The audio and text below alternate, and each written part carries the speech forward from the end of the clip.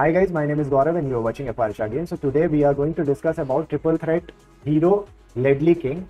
His pace is in the decent area, passing is decent, dribbling wise he's not that agile, but the composure and reactions are decent. Defending wise he's super solid, physicality is 87, like he has got 87 strength. So giving him an anchor will be the right choice because his jump is a little bit low.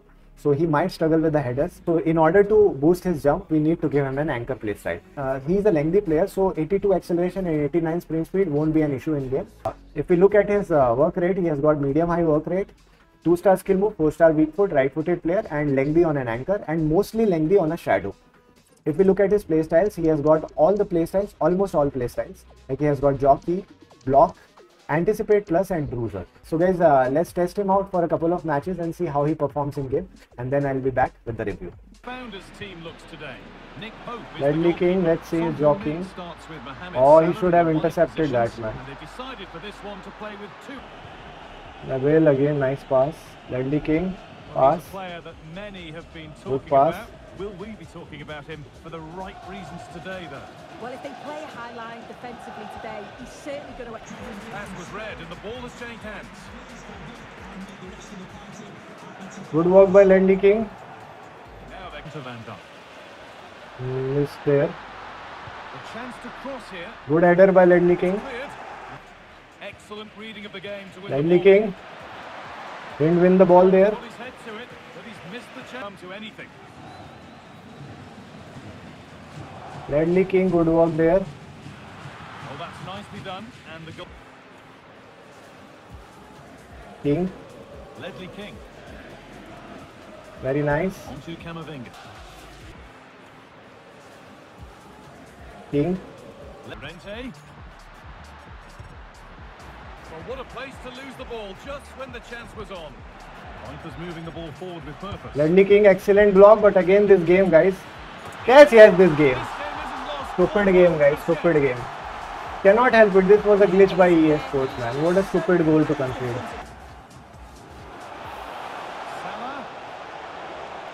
Good work by Ledley King. Just when it was looking. Good work to recover possession. Good work by King. What can they do with it? Good work by King. And he... King didn't intercept that. That is crazy, man. Yes, no interceptions, no interceptions. Yes. GG. And Ledley King with no interceptions again. Yes.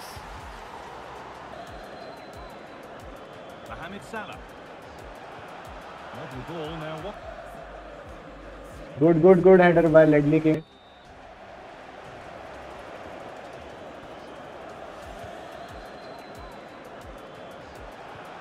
So guys, after using King for a couple of games, what I felt was this card was a hit and miss. Like sometimes he was good, sometimes he was not performing at all. Like his interceptions were not visible in the game. He was not intercepting anything. Maybe because he doesn't have the intercept rate, and maybe because we need to give him a shadow to boost his interception because it is a bit low. But if you give him a shadow, his pace and interceptions will increase, awareness will increase, but then the jump won't increase. If someone will spam crosses, he will lose the headers because the jump is 80, which is too low, and his height is also not 6'4" or 6'5" that he will win the headers. It's 6'2", so he might struggle with the headers then. This card is a hit and miss. Like it depends on the opponent which you are facing, and he will perform according to that. If someone is a cross spammer and if you have given him a shadow, you will be doomed. Like they will score the opportunities. But if you are using an anchor and someone uses through passes a lot, then this guy will struggle because he doesn't have the intercept rate and he's not intercepting anything. So for me, if you ask me how I felt about this card, he is a solid CB to use, but not the best card. Like Vidic's card and Blanc's card and Varane's card is better than this card of King. They perform better. Their AI is also better. Jockeying wise, strength wise, and tackling wise, like he was super solid. Tackling animations were crazy. Pace is good. Physicality wise, he was OP. It's just a decent card. If you want to grind him out, this SBC is somewhere around 370k. What I would suggest is go for the Vidic card. That card is like miles better than this King's card. Let me show you how good this King's card is. So this card is somewhere around 370, and I think this Vidit's card, where it is. Yeah, and this Vidit's card is somewhere around 470k. This card performs better than the Vidic card, and jump is not an issue with this card because it is already 91. So you can easily give him a shadow and boost his space as well.